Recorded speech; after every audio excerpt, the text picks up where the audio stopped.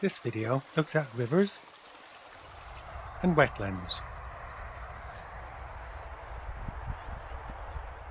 The most important thing that rivers and wetlands have in common is, of course, water. Water, or H2O, is vital for life on this planet, and life on this planet couldn't exist without it. Rivers and wetlands have water in common, and other things too, but after that it can get a bit muddy. Some people include rivers as wetlands, while others don't. Wetlands International, a not-for-profit organization working to protect and restore wetlands around the world, says that wetlands occur where water meets land.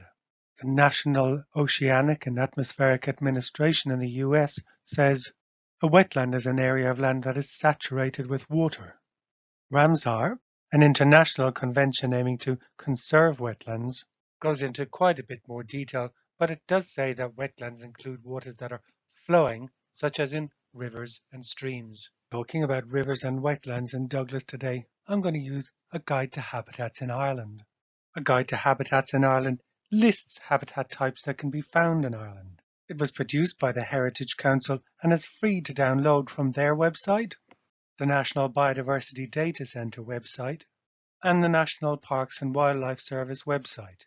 Or you could, in a guide to habitats in Ireland, in the freshwater section, there's a section on watercourses, and that includes eroding or upland rivers and depositing or lowland rivers. And both of these are found in the Douglas area. On steeper slopes, they're usually eroding. On the flat, they're usually depositing. And there are some that are a bit of both. Regardless of which type of river or stream, they're all really important from a biodiversity point of view because of the type of habitats they provide for species of plant and animal. The National Biodiversity Data Centre has records for lots of species recorded in and around the Douglas area, including a number of bird species associated with wetland habitats. And most of these are protected species such as the common kingfisher and curlew, and mammal species associated with rivers and wetlands such as Joe Benton's bat and the European otter have both been recorded in the area. These are both protected species under European law. Although Douglas does have rivers and streams, it doesn't have very many records for fish. Brown trout have been recorded here, as has the eel. The eel is in danger of extinction in Ireland. It's critically endangered. I've seen trout spawning sites called reds and young trout in the stream in the Mangala and young trout in the stream through Doman's Wood. As well as mammal, bird and fish species, there are snails, flies and a whole host of other invertebrate species that rely on fresh water in some way. There are far too many to go into in this short video, so I'll talk about one group. We have 24 native dragonflies and damselflies, and of those, there are records for 5 in and around Douglas. These include the emperor dragonfly, the large red damselfly, and the common darter dragonfly. Of the 230 plant species records found for this Biodiversity Action Plan, about 25 are usually associated with riverbanks and other wet areas. These are species like purple loosestrife, water mince, hemlock water dropwort, fool's watercress, and others. Unfortunately, a number of invasive plant species, like Himalayan balsam, were recorded growing along riverbanks. At Douglas, because it's so close to the harbour, at high tide in the Tramore River, water flows inwards from the harbour, so it's brackish water. That's tidal rivers in A Guide to Habitats in Ireland. While some of our brown trout spend all of their lives in fresh water, others migrate to sea and spend some of their life there.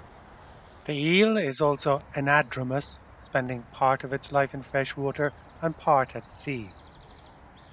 As we've said before, both of these species have been recorded in and around Douglas. Having both freshwater rivers and streams and a brackish river in the Douglas area can only add to biodiversity here. Rivers are really good at moving nutrients around, and they're also a really good way for native plant and animal species to get around. Unfortunately, this means that they're also a really good way for pollutants and non-native invasive alien plant and animal species to get around too. In a recent report, the Environmental Protection Agency said that nearly half of all our rivers are not doing too good biologically. I found that report on the website of catchments.ie. That's a great place to find out ways that you and your community can help your rivers. We've seen that there are freshwater rivers and streams in Douglas and tidal rivers that have a saline or salty influence, but there are a lot more wetland habitats in Ireland. For freshwater habitats, there are 10. For peatlands like bogs and fens, that's another 8. You can add another 4 for wet woodland habitat types, and 2 for wet grasslands and marshes. So inland in Ireland, we've already got quite a lot of wetland habitats. But then again, I suppose it does rain quite a lot.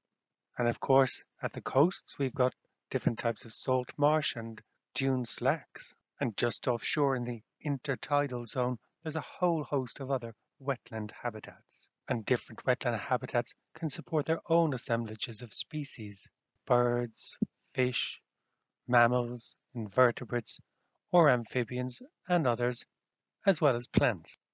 And if they're properly looked after, these habitats can provide valuable services for human beings too, such as storing carbon, reducing the impact of floods, and preventing erosion.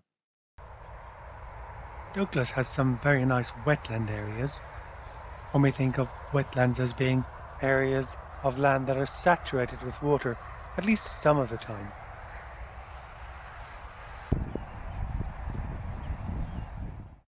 Some of these wetlands are part of Cork Harbour Special Protection Area.